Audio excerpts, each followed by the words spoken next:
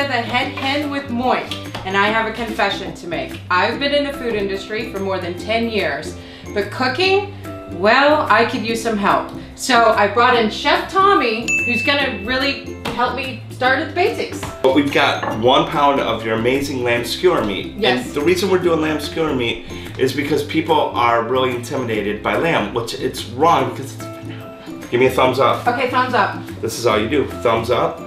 So tell me, Tommy, how did you defrost this? It's stupid simple. I literally pulled it out of the box, threw it under cold running water, and it was done like in no time. We're gonna take some parsley and we clean the parsley, right? And we run it under water and then we shake it out. Okay. And literally, all you do is, we're gonna cut our lemon in half, right? We're gonna keep 1/2 because that's gonna make the dish look sexy. Then all you do is now I'm gonna do some fresh cracked pepper. Okay. And a little olive oil, just a little olive oil. What I do is I'm getting the pan heated up.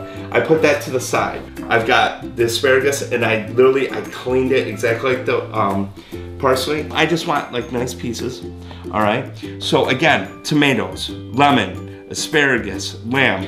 These are things that all inherently go great together. Now I get to... Oh, listen to that sizzle. You have to cook with your ears. Really? Don't you dare put that lamb on a pan that doesn't say, hey, there's lamb in here. And I see you've left the lemon in with it. You want to sear that because then that savors all the flavor. Otherwise, you're literally boiling the meat. I'm dumping in some whole tomatoes. Oh, I don't even have to cut the tomatoes? Okay. That's it.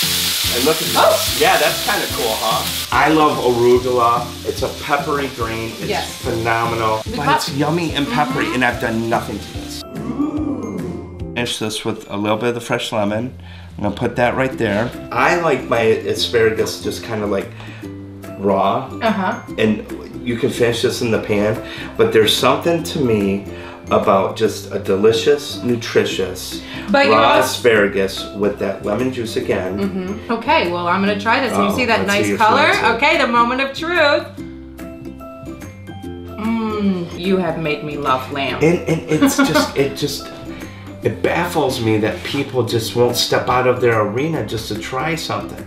It's real, it's coming from a real person and a real farm. And that's where I don't compromise, not on my meat. So there you have it, folks. I'm Lucinda, the head hen at Moink Box, and we've got superstar Chef Tommy here, and he has told us how to take this lamb and make a very simple dish. It'll make you feel like a superstar. Thanks, Chef Tommy. Yeah. Got it going on.